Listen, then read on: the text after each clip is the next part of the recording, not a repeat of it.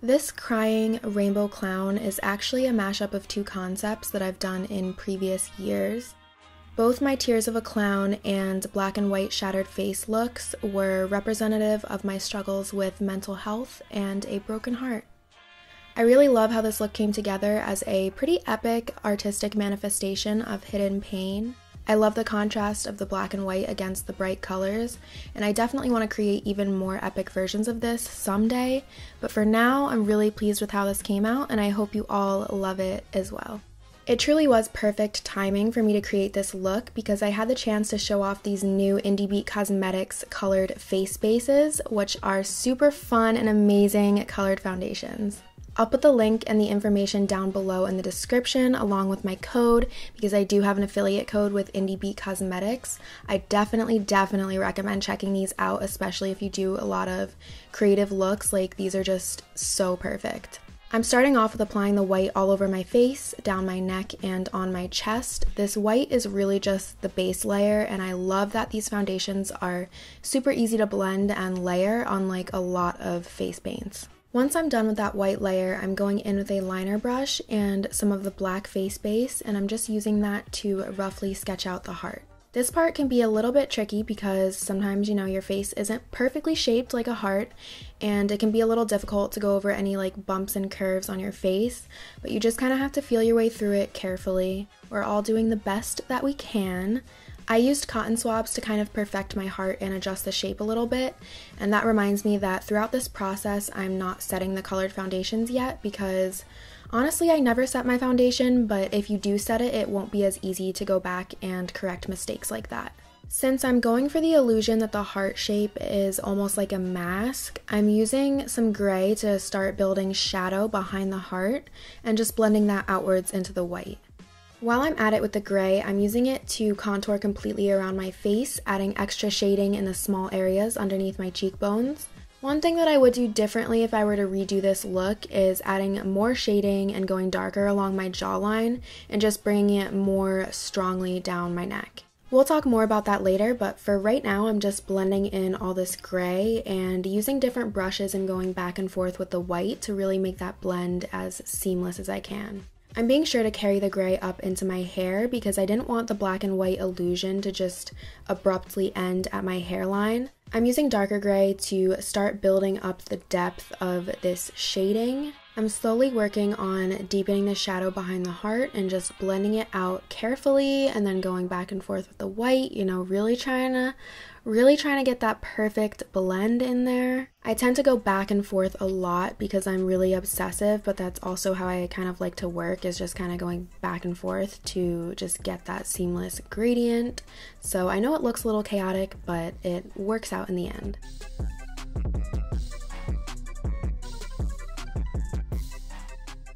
Now that I've got that first layer down using the black and white Indi face bases, I'm going in with Colourpop's Smoke Show palette and using the black and gray matte eyeshadows to set some parts of the foundation. I'm carefully applying shadow all around the heart and blending it outwards. I'm mostly using like denser packing brushes, but I also went in with some larger, fluffier blending brushes to really just buff out the shadow. I wanted to make the shadow darker and longer on the bottom point of the heart and kind of make it lighter towards the top where the curves are to give the illusion of a consistent light source. If I were to redo this look, I definitely would have spent more time on this and added more shading and eyeshadow to my jawline, like I mentioned earlier, but we're all working on improving ourselves. I just prefer to critique my own work before someone else gets the chance to.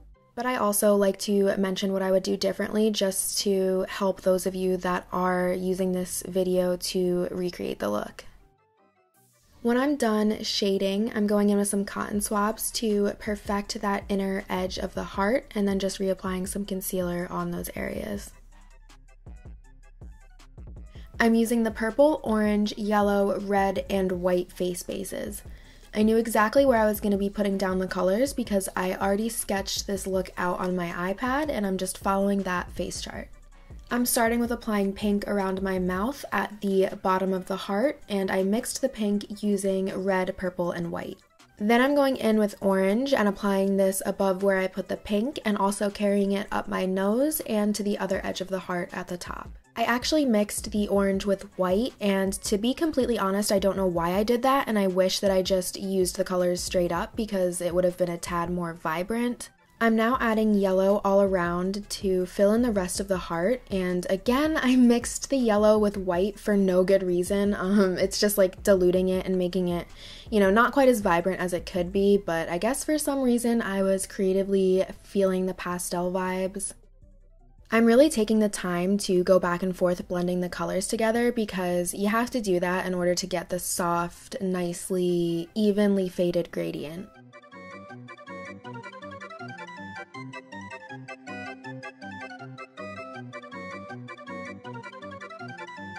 Once I finish with the colored foundation base, I'm wiping off my lids and applying some eye primer to prepare for this eye look. I'm using Blend Bunny Cosmetics eyeshadows from both the Blends and the Surge palette. I am seriously obsessed with both of these palettes. I use them pretty much every time I do a look now. I will have all the information down below in the description because just like with Indie Beat Cosmetics, you can use my code Giulz at checkout if you're interested in making a purchase. So for my eyeshadow, I started with a very deep blue in my outer V and through my crease. Then around that, I'm packing on and blending out a lighter blue shade. Around that lighter blue, I added a really bright yellow shade, bringing it down my cheek and up into my eyebrow. I used a couple different blues, greens, and yellows from the Blend Bunny palettes. I think I just went into full artist mode trying to get the smoothest transitions and just kind of like mismatching and going back and forth between different blues, greens, and yellows. I wasn't just limiting myself to 3 eyeshadows. And I think that's what's truly amazing and different about these palettes is how unique and perfect the colors are for creating really nice, smooth gradients. I'm just going through the same process with my other eye. When I'm blending, especially with bright colors or in rainbowy situations, it's really helpful to go back and forth with the different eyeshadows to really just adjust the shading and achieve the desired shape with certain colors. For this look, I really wanted the blue to blend out really softly into the yellow because I wanted to make sure I got a really good bit of green in there. I'm using P. Louise's Hint of Mint colored base to give myself a half cut crease. I'm bringing it pretty far up because I really want this cut crease to be sufficiently dramatic for a heartbroken clown. I'm going back in with some of the deep blue eyeshadow to buff out the edges of the base, and then over top of that I'm using a shimmery teal eyeshadow from the Blend Bunny Surge palette. Being the chaotic artist that I am, I'm going back in with some yellow foundation to really just make that yellow transition seamless as heck. I also decided to go back in with more face base to brighten the vibrancy of the colors that I previously diluted with white. I'm adding some red face base on my nose and using a mini sponge to blend it out.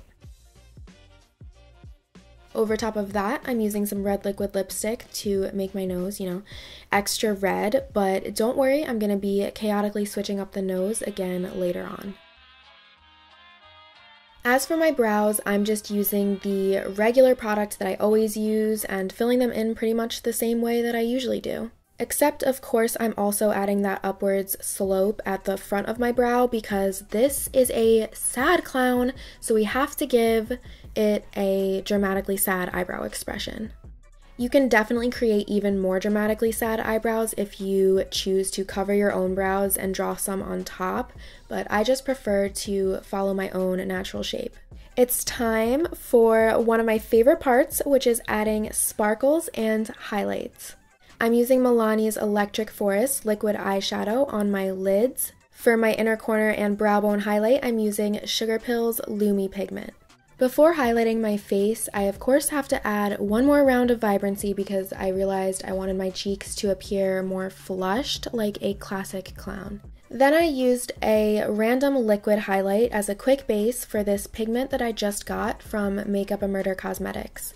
It's part of a line called Poison Highlights, which are so beautifully iridescent and just perfect to use as highlights. This one I'm using now is called Subtle Hint, but I also got a couple other shades that I'm really excited to try out. Now I'm creating some wings with Huda Beauty's liquid eyeliner. Honestly, I'm just getting used to filming again, so this part is definitely not so expertly filmed with the angles and stuff. I really appreciate you all bearing with me through these past few years of chaos and inconsistency, and just loving my content and supporting me even though it's not perfect.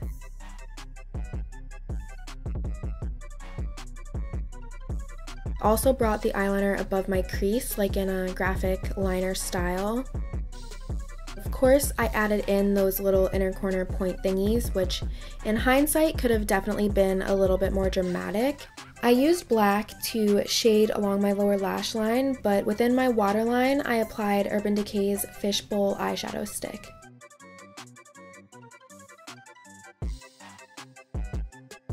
Please prepare yourself because now we are about to dive into peak chaos territory. I'm starting my lips by lining them with Melt Cosmetics 1979 lip liner, and then I'm going in with Melt Cosmetics Mariachi and using that to fill in my lips and add little smile lines at the corners.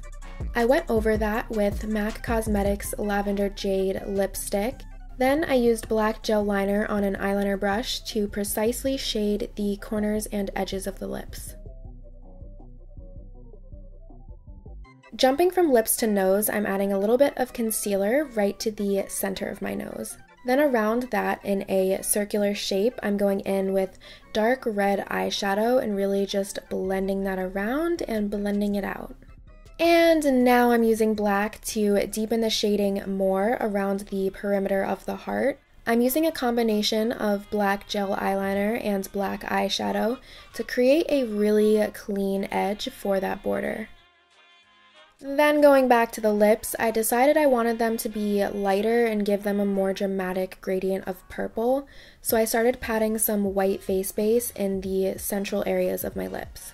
I'm using the MAC lipstick to blend, and I even went in with some dark purple eyeshadow shading on the inner parts of my lips, but I would definitely recommend using some type of liquid lipstick product instead because the shadow wears off, really easily, especially on the inner parts of the lips. Moving on, back up to my eyes, I'm applying AmyJuneLashes in the style Audrey. I also have a discount code with AmyJuneLashes, so if you're curious, you can check them out down below in the description. I will put the link. Alright, it's time to buckle up and get ready for this lightning round of finishing touches. Finally, I added a little bit of the Makeup a Murder pigment onto the center of my nose. And then I'm going back in with the Urban Decay Fishbowl eyeshadow stick and mapping out a tier beneath each of my eyes. I'm adding some shading with blue eyeshadow around the top of the tier to really just blend it in with my lower lash line.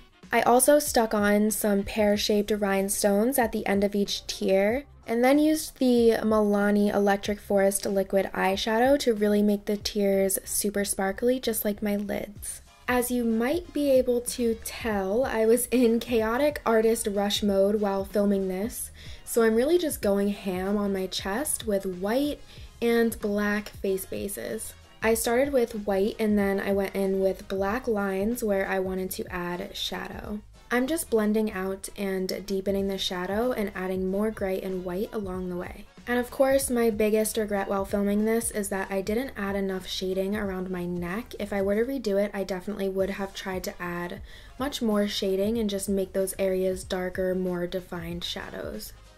But for now, I'm just kind of freewheeling it, trying to get it to look decent and just following the natural curvature of my body, just making soft shadows. I'm adding some white shimmery highlight on my collarbones. And one last touch of sparkle, I'm applying Limecrime's Unicorn Queen Lip Topper to make my lips glittery and cute. Finally, we have the finished look. I love how it came out. I think it's a really beautiful concept with some super deep meaning behind it. So I'm really excited to see all your recreations. I know you guys are absolutely gonna kill this one. Make sure to tag me on social media if you do recreate it. I promise y'all, I'm gonna be so damn active on the socials, you are not even ready for it. At one point, I did add some white contacts to give this look extra creepy vibes.